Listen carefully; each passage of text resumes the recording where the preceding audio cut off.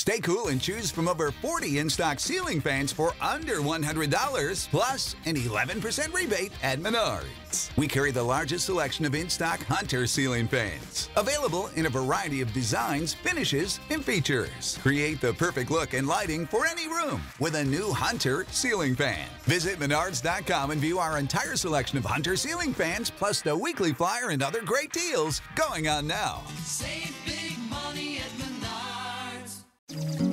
You're listening to the Archaeology Podcast Network.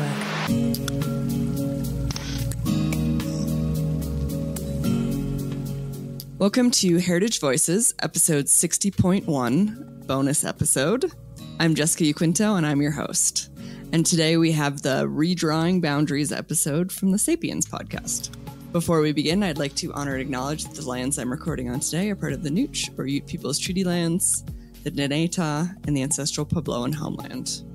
And today we have a special bonus episode for you all, and it's courtesy of the creators of Sapiens, a podcast for everything human. In season 4 of Sapiens, a podcast for everything human, host Yoli Ngandali and Dr. Ora Marek-Martinez interview Black and Indigenous archaeologists to uncover our shared histories. So Sapiens has agreed to let us share their episode titled Redrawing Boundaries, which features Dr. Ayana Flewellan, who was our guest on the last episode of the Heritage Voices podcast, episode 60. So if you liked the last Heritage Voices episode, this is a quick, really beautifully done and super interesting podcast episode with Dr. Flewellan and 2 other Black archaeologists. And they're talking more about dabbing with a purpose and excavation work at a free Black community in St. Croix. It's super good.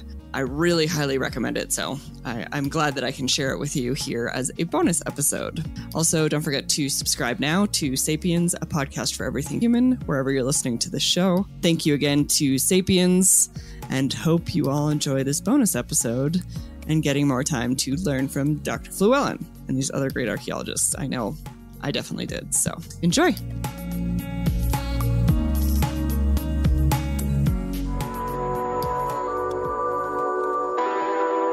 Gabrielle Miller is a PhD student studying Africa diaspora archaeology at the University of Tulsa. And as part of her degree, in 2019, she attended a field school in St. Croix. St. Croix is a Caribbean island. Palm trees sway in the breeze, clear turquoise ocean water, the kind that defines a tropical vacation destination, stretches uninterrupted in every direction. But for Gabrielle and her team, for their first hands-on experience in archaeology, St. Croix became something else entirely. There was this dread within, our group of folks excavating and screening of, God, I really hope this isn't a person. Particularly when the team found a bone, large, long, and thick. White folks on and off the island were excited. Maybe it meant there was a cemetery nearby. A standard assumption was that Gabrielle and her team would be anxious to unearth and investigate the bones. No, I'm not going to do that. There is no purpose for me disturbing somebody's ancestor that is laid to rest. I don't want to do that.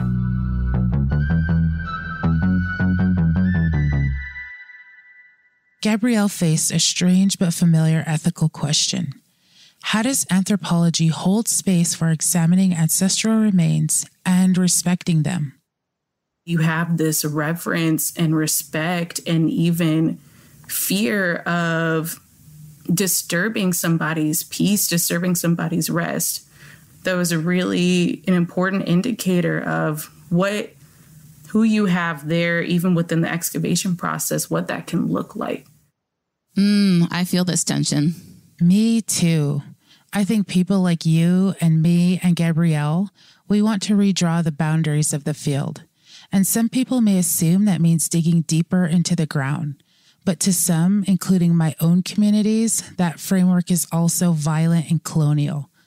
What would it mean to leave some of these ancestors and belongings where we found them? Less digging and more storytelling. Yeah, when we talk about the future of this field and decolonization, I think a big question that comes to my mind is what parts of archaeology as we know it should be preserved and what needs to be destroyed, and who gets to make those decisions. This is Sapiens. I'm Ora Marek-Martinez, a citizen of the Navajo Nation. And I'm Yoli Ngandali. This season, we explore how Black and Indigenous archaeologists are changing the stories we tell. This is episode 2, Redrawing Boundaries. We're still here. It's time for you to go back to your ancestors. That's the beautiful thing about the future of archaeology is that it's supposed to change. What makes us human? Sapiens, a podcast for everything human.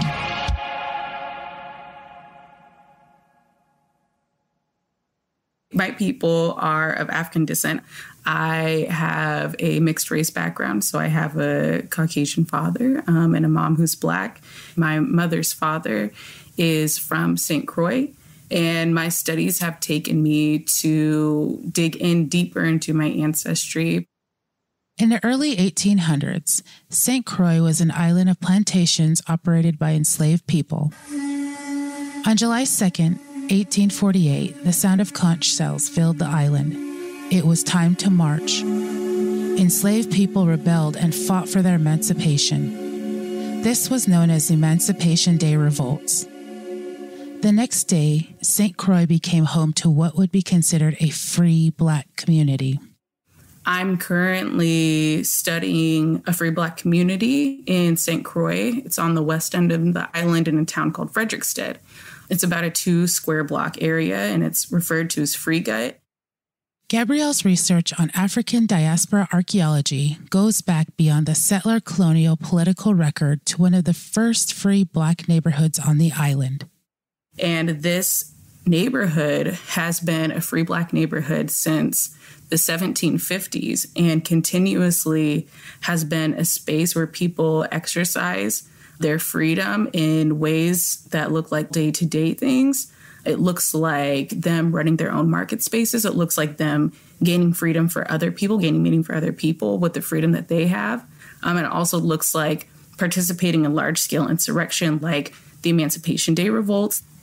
And that's really what started off me being able to dig into my own past.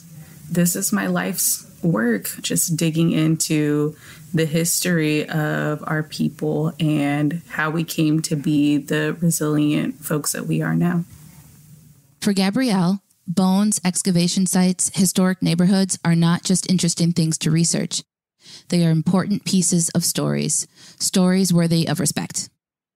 It is important to not just look at and study and talk about emancipation in the past or as at a single event, but to also look at the handling of these objects and the handling of these histories and stories and emancipate those as well. These things need to continue to be free, just like we need to continue to be free. And as a scholar, she is personally invested. She acknowledges a long history of Black resistance and rebellion. To even a lesser known history where large figures within the Harlem Renaissance who were fighting for labor rights in the U.S. were actually from this small neighborhood in St. Croix. And so you're looking at a legacy of resistance. You're looking at a legacy of change makers. That's something we as archaeologists try to tackle, the long, complicated histories. For Gabrielle, this means also going beyond the island of St. Croix, past the plantations, and to the ocean. Particular to the tragic history and practices of the Middle Passage, that dark slave ship route took our ancestors from the West Africa to West Indies.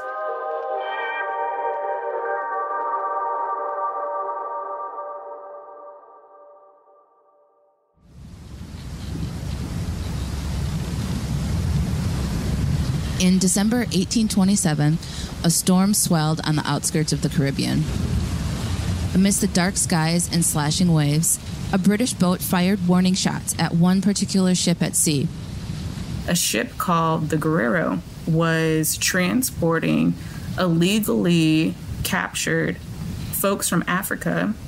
The British had legally abolished slavery in 1807, and they were chasing down the rogue vessel that had smuggled 561 people. And it was a pirate ship, and it brought them through the waters to try to sell them in Cuba. Attempting to avoid both the British boat in pursuit and the incoming storm, the Guerrero ship hit a reef and crashed. Presumably somewhere within the area that we know as Biscayne National Park now. The wreck had various consequences for those on board. There were people who were illegally captured at that time who ended up drowning in the wrecking event. There were folks that ended up being captured and enslaved by the same pirate that kidnapped them in the first place and brought them to Cuba. And then for those who remained, they were freed and sent to Liberia, a country that was not their country, and many of them ended up remaining there. Like the bones found on St. Croix, this story definitely counts as one of those long, complicated histories that has to be told with care. The remains of that ship still have not been found. A group of Black recreational divers made it their purpose to dive into the water and try to find this ship. This group of citizen scuba divers called themselves Diving with a Purpose. We got involved in this work really at the invitation of a group called Diving with a Purpose, which is a nonprofit organization dedicated to the conservation of African diasporic sites, as well as the restoration of our seas and oceans. This is Dr. Justin Dunnavant. He is an assistant professor in the Department of Anthropology at UCLA. Excavating and mapping underwater is referred to as maritime archaeology. Maritime archaeology is relatively new within the field of archaeology. It's been going on for a little more than 50 years now. It's very expensive or cost prohibitive, which is the reason why it's been slower to develop than terrestrial archaeology. Justin has been a part of Diving with a Purpose's maritime archaeology training program to search for sunken slave ships. And he enjoys skateboarding and making soup. That is Dr. Ayana Flewellan. Dr. Flewellan enjoys long walks on the beach and jewelry making. I use they, she pronouns. I'm a Black feminist, an artist, an archaeologist, and a storyteller. She is also an assistant professor at the University of California, Riverside in the anthropology department and an instructor and board member of Diving with a Purpose. Justin and Ayana have been co-conspirators for over 10 years now, both on land and at sea. But it all started in my then Honda Civic, stick shift, no power steering. A colleague of mine mentioned that there was a Black psychology conference that was happening at Florida A&M University. And I realized it was like a 2-hour drive or hour and a half drive away from us at the University of Florida. So I told a couple friends that I knew, hey, I'm going to this conference if any of y'all are interested, just to see, what other Black graduate students are talking about at Historical Black College. And Ayana said she was down. And from there, we had a great time. And on the drive back, we decided we needed to have something similar for archaeology. And SBA was born. And it was incorporated as a nonprofit in 2018. And it really centers on providing a network for archaeologists of African descent and archaeologists that focus on the African diaspora to come together in pursuit of greater access for African diasporic communities and African diasporic colleagues to participate in this field and thrive in this space. In practice, the work that SBA focuses on is supporting researchers like Gabrielle in St. Croix and maritime fieldwork like Justin's and Ayana's. It's been equally as insightful and important, particularly for African diasporic communities, just realizing that a lot of our history is underwater or in marine environments. And so the term maritime encompasses not only the stuff that's under the water, but stuff that's associated with water as well. So docks and piers, coastlines, those sorts of things all get incorporated into that. Justin and Ayana were invited into Diving with a Purpose because they needed archaeologists to help understand and locate diaspora sites like the Guerrero.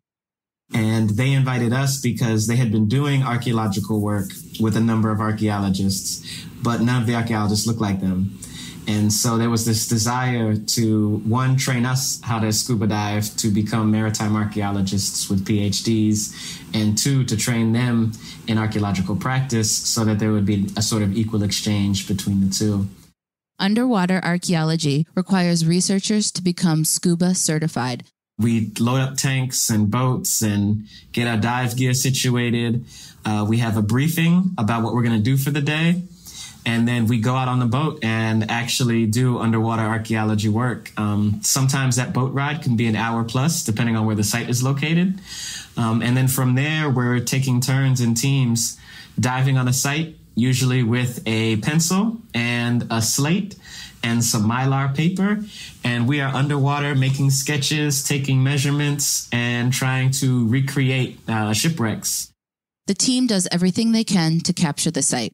You know, we take all that data at the end of the day, we back it up, we improve our sketches, we photograph them, we digitize them. We put all that into a computer system and make a composite map. Everything but removing artifacts.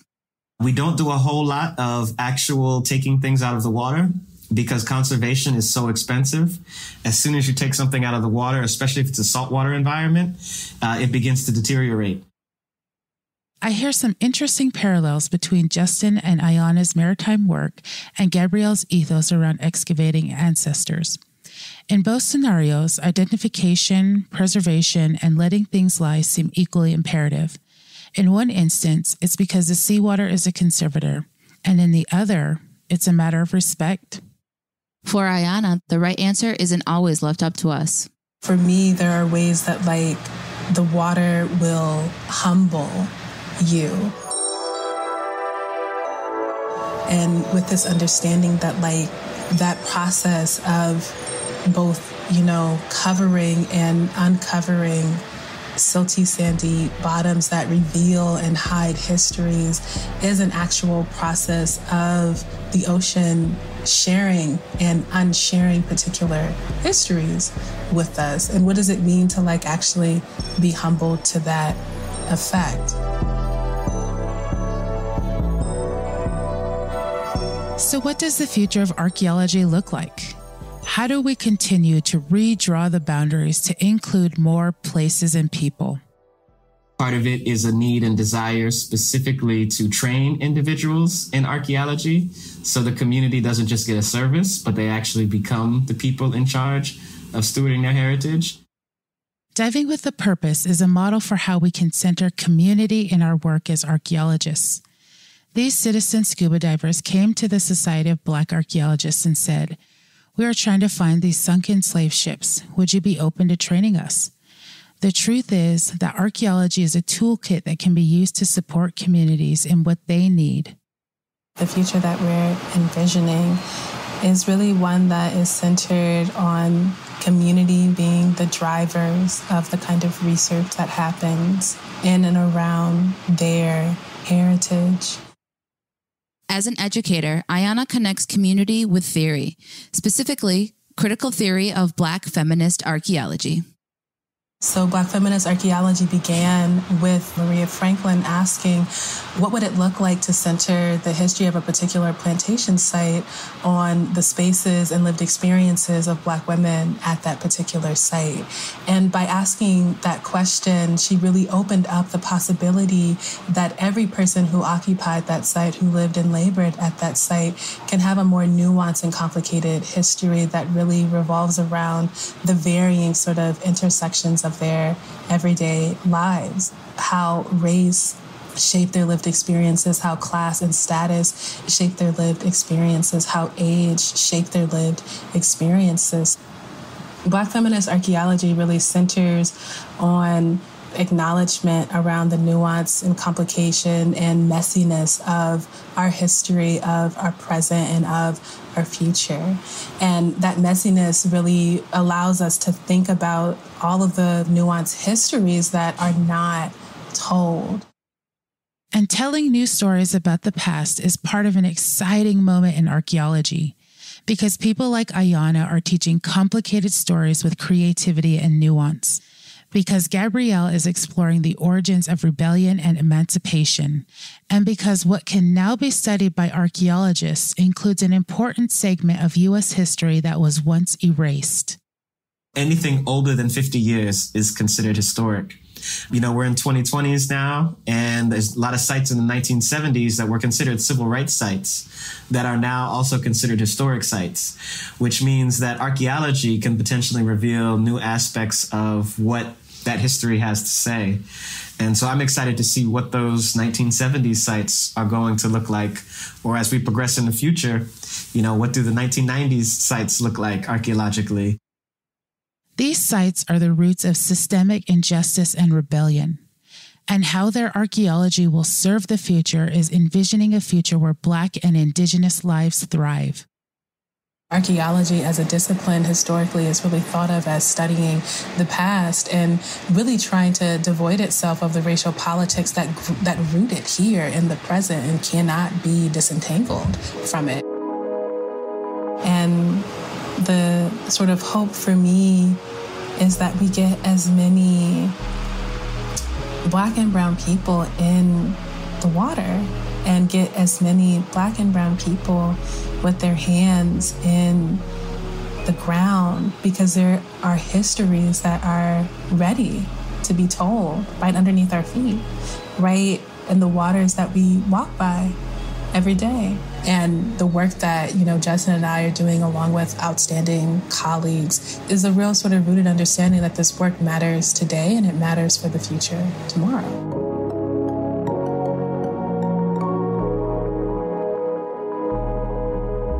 I hear a lot of people saying, like, I want to decolonize anthropology. I want to decolonize archaeology.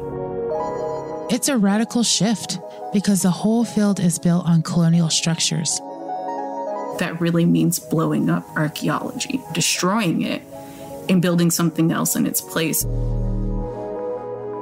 I see change happening that I think is going to look drastically different than what people are expecting it to look like. And that personally makes me excited, but I think it's also going to be scary.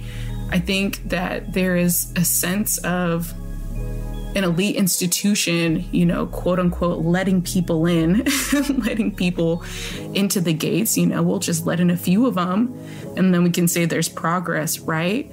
But not necessarily realizing that within a few, like, there's a change coming and that you can't control that change. And there's a freedom there, there's an emancipation there. Justin sees how much has started to shift since he and Ayana were students. We learned archaeology from academic articles that were so old they were probably typed on a typewriter. And we had to read them as the, quote, foundations of the field. And I think back to a time when we could literally read all the articles on African diaspora sites within the matter of, you know, a semester, or we could read most of them. And now it's to the point where it's getting to be so much that it's difficult to keep track. And that's a beautiful thing. So archaeology is being stretched. And we also need to go further. I'm excited about the future, and I think a lot of the discipline probably needs to be destroyed. I also wonder if there's anything from our field that we would want to preserve. We are archaeologists, after all. Ayana's 10-week class on Black feminist archaeology seems like a great example of building something new on the old foundations of the field. As Black and Indigenous scholars, we can extend the boundaries by looking beyond what has been included in academia. And for Ayana, that means paying attention to art. And I'm sure Justin would agree with this. The most interesting conversations that I'm having these days are not with other archaeologists.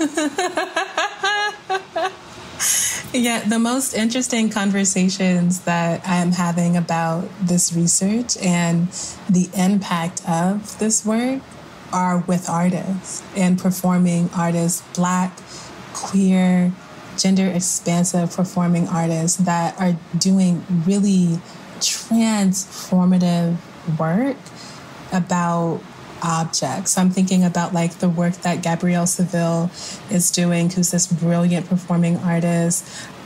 who really looks at Black womanhood and belonging, LaVon Bell's work. You know, like just the ways in which she's engaging water and environment and Black womanhood and environmental racism. It's beautiful.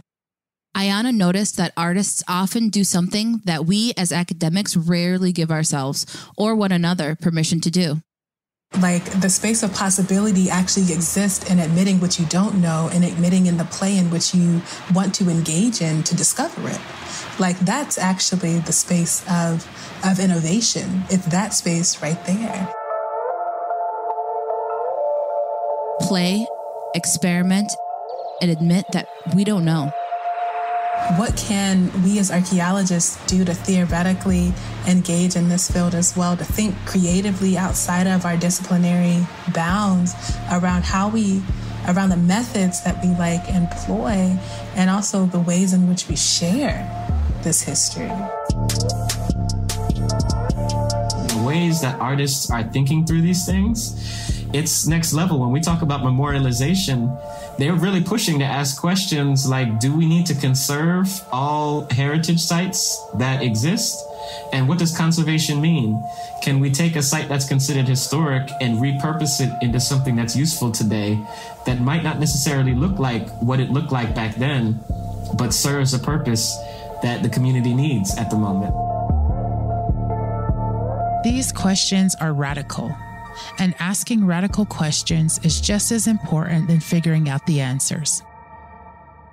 Gabrielle, like Justin and Ayana, brings the imagination of an artist to her archaeology, because it is in that imagining that we feel the weight of our work, of honoring our ancestors.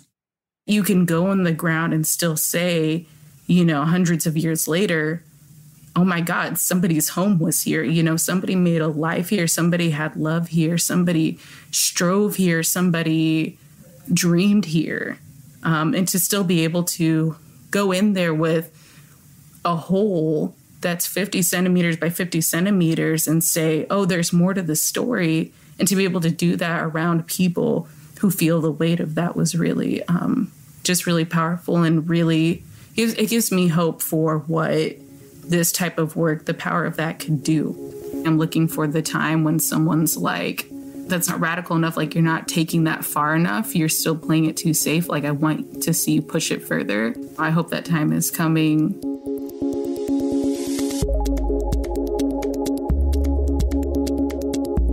This episode of Sapiens was hosted by me, Yoli Ngandali. And me, Ora Marek-Martinez. Sapiens is produced by House of Pod.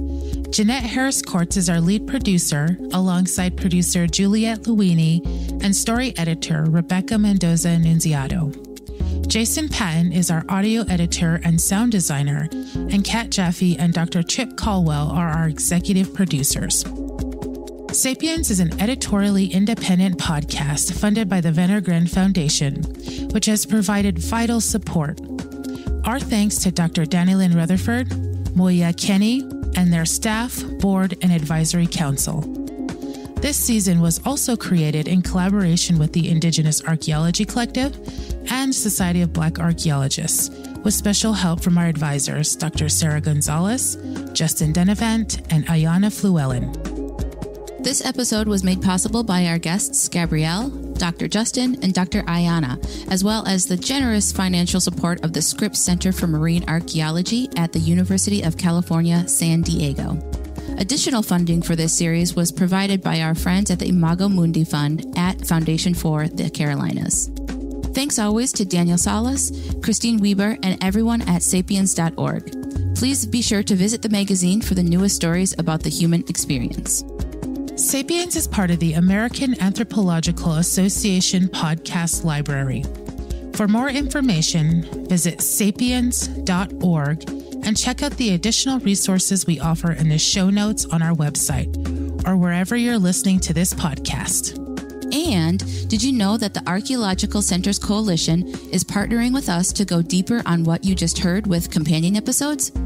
You can find these extended discussions with academics and students about reshaping archaeological practice on their website and any podcatcher by searching for Cornell University's Radio SciAms. That's Radio CIAMS.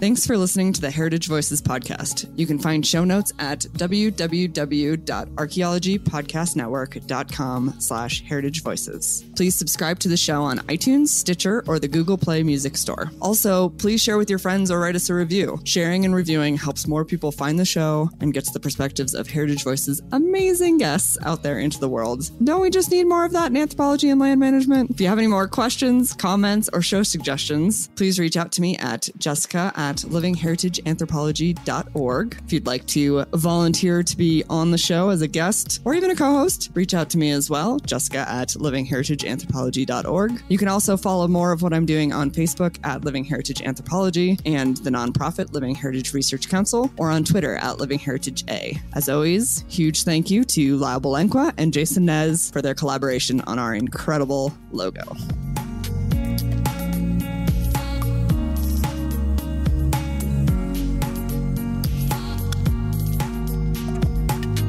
This episode was produced by Chris Webster from his RV traveling the United States, Tristan Boyle in Scotland, DigTech LLC, Cultural Media, and the Archaeology Podcast Network, and was edited by Chris Webster. This has been a presentation of the Archaeology Podcast Network. Visit us on the web for show notes and other podcasts at www.archpodnet.com. Contact us at chris@archaeologypodcastnetwork.com. When you need mealtime inspiration, it's worth shopping Baker's, where you'll find over 30,000 mouth-watering choices that excite your inner foodie. And no matter what tasty choice you make, you'll enjoy our everyday low prices, plus extra ways to save, like digital coupons worth over $600 each week. You can also save up to $1 off per gallon at the pump with fuel points. More savings and more inspiring flavors make shopping Baker's worth it every time. Baker's, fresh for everyone. Fuel restrictions apply.